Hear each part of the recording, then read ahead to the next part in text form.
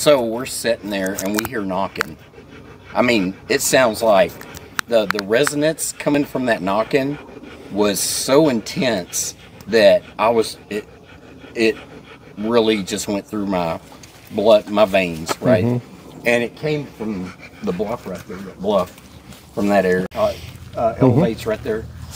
We heard, but it was a series of knocks, but three, and then it stopped, and that was it. After that, no more knocks. But the intensity of the resonance of the impact, and it was intense. Supposedly, that's how they communicate, from my understanding.